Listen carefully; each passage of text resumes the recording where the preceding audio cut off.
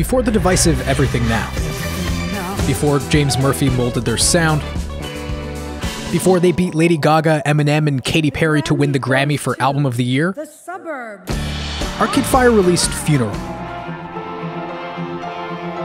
the definitive indie rock album that carved them into the music history books.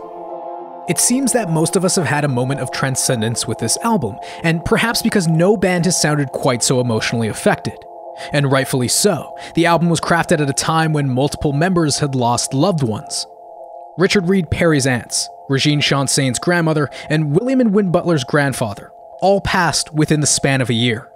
When family members kept dying, they realized that they should call their record Funeral, noting the irony of their first full-length recording bearing a name with such closure. If the record is the funeral we're attending, then the band is supplying the eulogy. It's music as catharsis. But how was Arcade Fire able to translate their grief into music that so masterfully provides such relief? Let's explore emotion in Arcade Fire's Funeral. The opening track sums up the band's youthful vitality. A toy-like piano tinkles away over a pulsating drone, cello, and organ before a distorted guitar enters. It's classical, folk, and rock, Arcade Fire's signature blend. Despite their large symphonic sound, the band's music on Funeral is built around rather simple motifs. There's a minimalist form to its maximalist content. The repeated hooks and melodies are anthemic, but the harmonies are largely static, the meter is nearly always 4/4 with little variation, and tracks stick to standard verse-chorus patterns. It gives the listener an oral advantage to the eclectic material. The theme of the song is ultimately about escape, seeking out a new future while longing for the past we left behind. While there's an incredible portrayal of emotions lyrically, a lot of emotion stems from its anthemic hooks and melodies. Arcade Fire's choruses are breakthroughs. Imagine musical emotion as a kind of suppressed pressure or force, which finally erupts from within the musical structure. Their songs grow in intensity, not only pushing forwards, but out. The intro of Tunnels meets the listener at a moderate tempo of 111 beats per minute. But by the first verse, the added percussion brings us to 115. Here, we also see Arcade Fire craft sentence forms within their verses, not just across the track. Line 2 shifts up half an octave midway through and contains twice as many syllables as line 1. This happens in every verse, adding to the gradual intensity of the song. More percussion joins in as verse 2 ramps up the tempo to 120 beats per minute. Its second phrase contains more syllables than the first, and as we head into the first chorus, we arrive at a quick and bright 130 beats per minute. Before the first chorus, Arcade Fire have already affected our emotions by changing the tempo. We began at a slow pace that instilled sadness and perhaps serenity, and when we reach the faster tempo, we graduate towards happiness, excitement, or even anger. But the third verse is where the song reaches its cathartic climax. Win forces more syllables into each phrase than previous verses, creating the densest point in the song. This allows for the final catharsis to finally burst through. And that moment Win reaches the limitations of his voice intersects with the song's gradual rhythmic acceleration.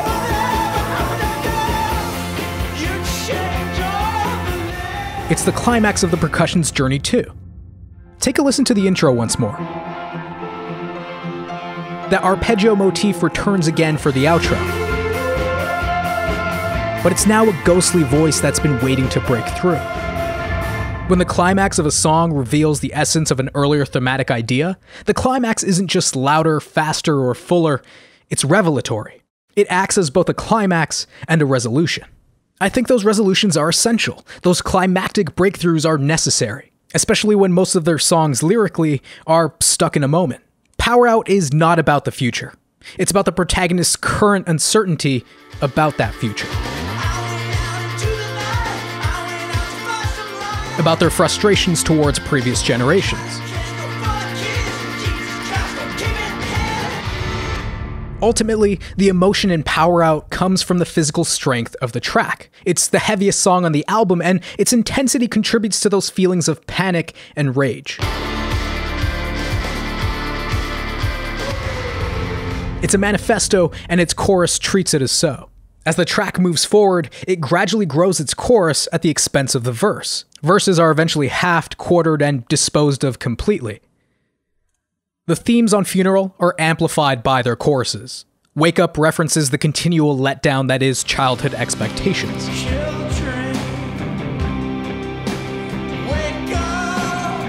Its chorus reflects that perfectly, as the song's only way is down.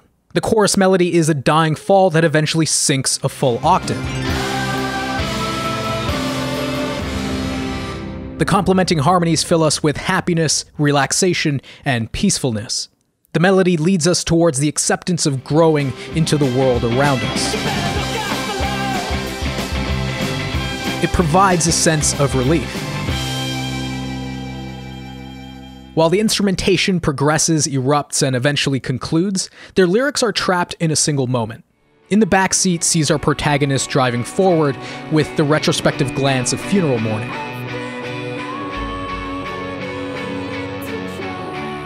As children, we're in the backseat with no control. But as we grow older and family members begin to leave us, we're thrust closer towards the driver's seat.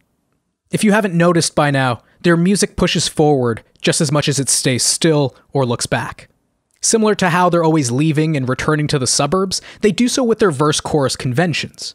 They're perfect analogs of suburban conformity, and yet, at the end of the road, these conventions are celebrated. Combined with their in-the-moment lyrics, you both feel their music and listen closely to what's being said. You listen because of, not despite your feelings. It's shimmering and joyful, but also sad and dark. And that's the key to Funeral's success. Its darkness. It was crafted at a time when multiple band members were losing loved ones. And while the album delves into themes of death and loss, it's ultimately about renewal. The funeral Arcade Fire are attending here isn't the end. It's the beginning. When it's over, they're vowing to live their lives to the fullest in honor of those who have passed. Arcade Fire's pain is evident in their recordings, but their emotional release shines through. Funeral was the light in their darkness. Funeral was hope. Funeral is a beautiful work of art, and you can begin to connect and engage more deeply with a work of art using this week's sponsor, Skillshare. In her class, How to Talk About Art, a Beginner's Guide, Jordana Zeldin can empower you to experience art you love in a thoughtful and satisfying way. You can get full access to the class by using the first link below. Skillshare is an online learning community for creators. They have more than 25,000 classes in productivity, lifestyle, music making, anything you'd be interested in pursuing. A premium membership gives you unlimited access to join the classes and communities that are just right for you and your goals. A subscription is less than $10 a month, but you can use the link in the description to get a 2-month free trial. Start refining your experience of making meaning in art everywhere. Thanks for watching, ladies and gents. If you enjoyed this video, give it a like, subscribe to learn more about the stories behind the music you love, consider supporting us on Patreon for an inside look behind the making of these videos. And tell me, what's your favorite Arcade Fire record? And that's it from me. Again, thanks for watching, and keep listening.